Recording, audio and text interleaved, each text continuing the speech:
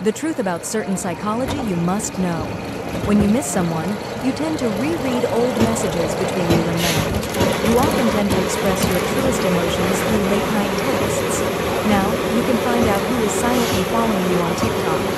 Just click share, then select add people, and that person will be the first to appear. You may like two people at the same time, but the feelings for each won't ever be the same. Those who laugh the most are often the loneliest.